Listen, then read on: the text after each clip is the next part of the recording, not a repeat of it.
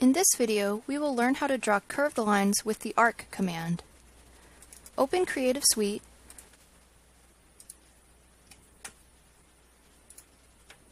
write the opening turtle definition,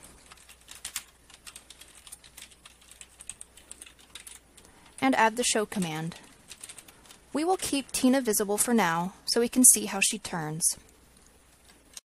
An arc is just a section of a circle. We define an arc using angle and radius in our command. Let's set up the command and experiment with it to see how this works. In the arc command, we use two numbers in the parentheses. The first one is the number of degrees of turn, and the second is the radius. Let's see what this looks like. Tina has drawn a half circle with a 180-degree turn.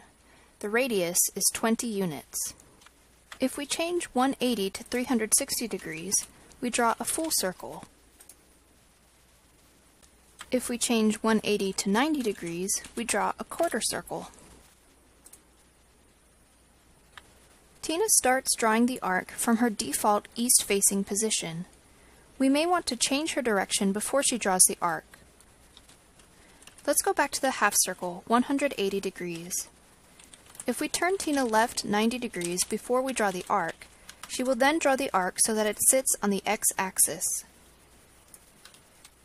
Let's use the arc in a for loop. Tina will draw the arc, then turn right 60 degrees. She will repeat this 3 times.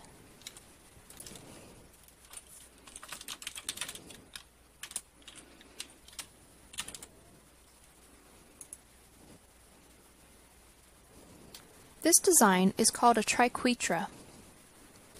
We can adjust the width and color,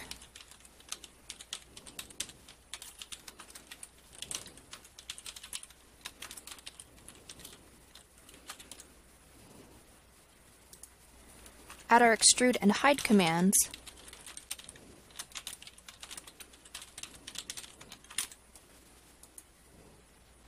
and our triquetra is ready to print. The arc command can be used with just 2 parameters, degrees of turn and radius. By default, Tina will draw to her right. However, we can also specify which way Tina should go by adding a 3rd parameter. Let's start with specifying a right turn. We add a comma, then R in single quotation marks, and close the parentheses. Why do we use quotation marks? If we didn't, then the program would think we were referring to a variable L or R. We will step through the program to see which direction Tina takes when she draws the arcs.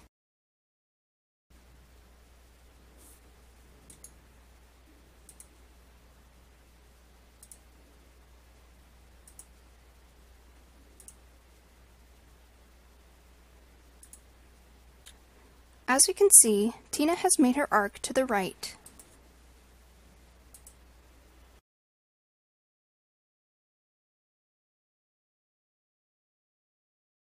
Take a mental picture of where this triquetra was drawn on the grid. Tina drew it in the first quadrant. Let's change R to L and step through again.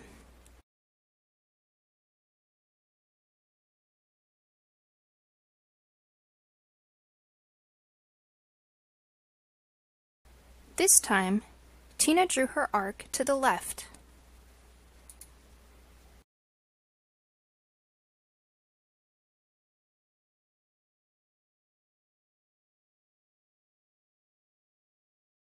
No triquetra this time.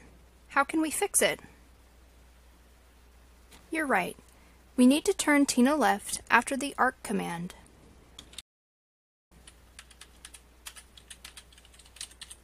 And we'll run.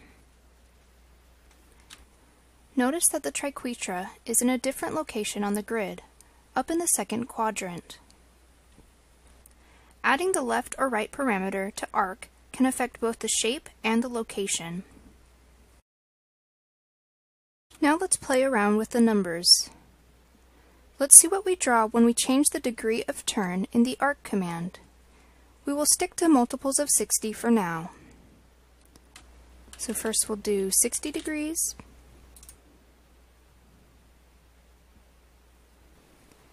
then 120,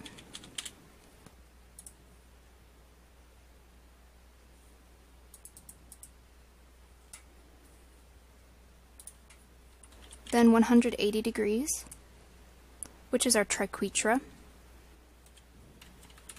Then let's do 240, 300,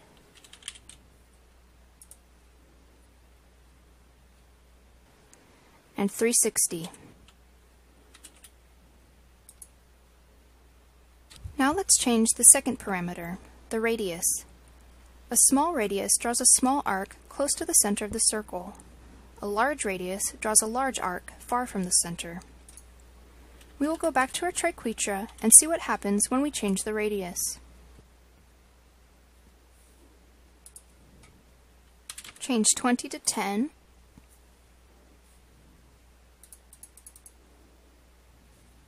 Now 5. The spaces have almost disappeared because of the thickness of the lines. Let's go the other way. 40.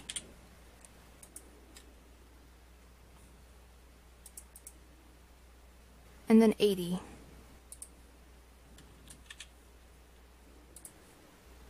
Not only does the figure get larger, but the spaces increase relative to the thickness of the lines. Can you see the power of computing? It is easy to change a design and see the results. To summarize, the arc command is used to draw curved lines. It takes 3 parameters: the degree of turn, the radius, and whether the curve is drawn to the left or the right.